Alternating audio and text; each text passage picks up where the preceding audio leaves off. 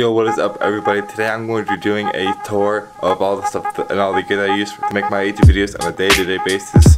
So, let's get into it. Before the video starts, I just want to say that I apologize if I stuttered or tripped over my words because I do have a speech impediment. So if you have any questions as to what I said or what the product names that I've said in this video. First thing I want to start off with is the lights. I bought two of these box lights off of Amazon for like $60 for both of them, and these are the lights that you've seen in just a minute ago, and they light my face perfectly, and they're really good lights. But I have to warn you that they are extremely unbalanced, and they do fall light. So if you prop them up against something, this should be fine. And these things, one more note, that these things are not durable, as right here, as you can see, that the socket is in the metal piece. The screw is inside the socket because the threads wore out really fast and really easily. So just be warned when you buy these products, if you're using these for like expecting to get good durability out of them, I would look somewhere else, because these things are not the things for you. But if you're using these for studio and you're not gonna you're not gonna be taking them down much, these are probably the best options that you can get for under 60 bucks. And same thing with this one too. Except this one, the dumb version, has a decent thread system, so I haven't lost any thread. Well, I haven't gone through any threads yet. So, and the second thing I use is, well, obviously gonna be the tripod. And as you can see, I have my headphones, but we'll get to that in a minute. I bought this tripod from Walmart for like 20 bucks, and so far it's doing me good. It doesn't have a really large capacity limit on it, so I only use my Canon T5i with a Rode and a battery pack, so it's not really that heavy. And so this is the guy that you see when I'm shooting videos. This is the guy that I use a lot. Let me just turn that autofocus. There we go. That's better. These headphones I want to talk about, they're actually the Studio CB1s, and they're actually really amazing. Well, let me just flip that out. I did not have a headphone stand, because as you can see, I don't have a lot of room on my desk.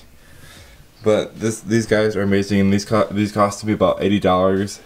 I think I got them from Amazon. Oh no, I bought these from, and these things are really good. They come with two cables, a coiled cable, and as you can see, a regular cable. For the monitor that I use, as you can tell, this is my first time doing, well, I've actually done several takes of this, but this is my first time like ever gonna post it on YouTube, review or slash tour, whatever you want to call it. And for the monitor that I use a Dell 27-inch 1080p monitor. I forget what the model is, but it's got a 60 Hz refresh rate, and it's got pretty accurate colors to me, which is probably one of the most important features to me when I'm doing photo or video editing. Is it has to have decent colors, halfway decent colors. This thing cost me like 120 bucks. So yeah, everything in this list is pretty much budget friendly, unless you don't have 100 bucks. And so this thing is actually really good unless you're doing 4K at work.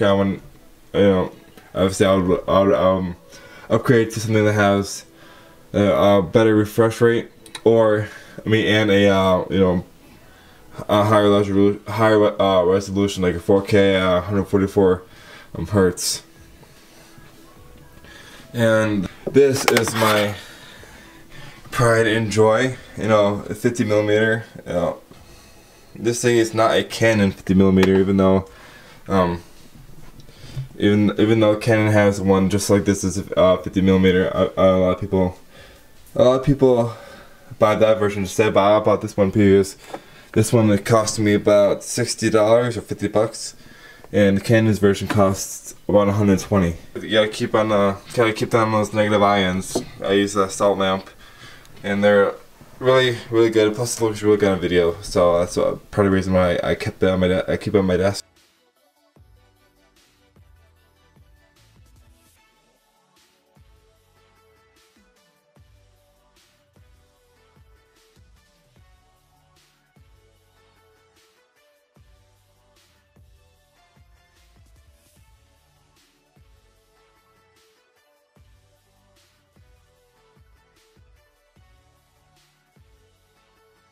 Sorry about that, my little cable mess. That's where I store my junk that I don't use.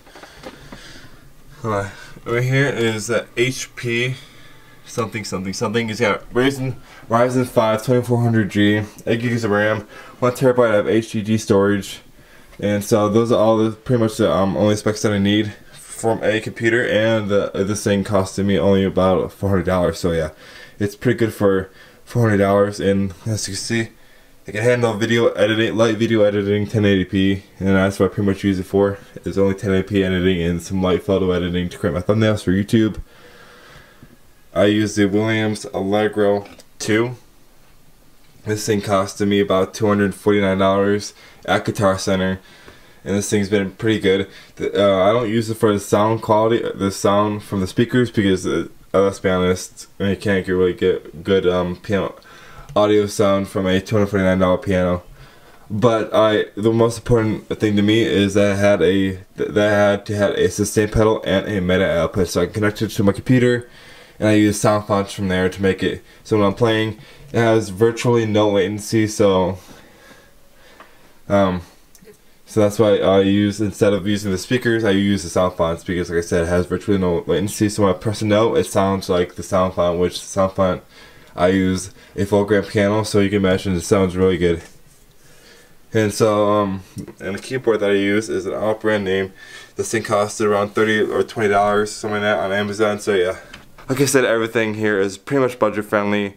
And so if you want to go check these things out on Amazon or wherever I bought them from, the links will be down below this video.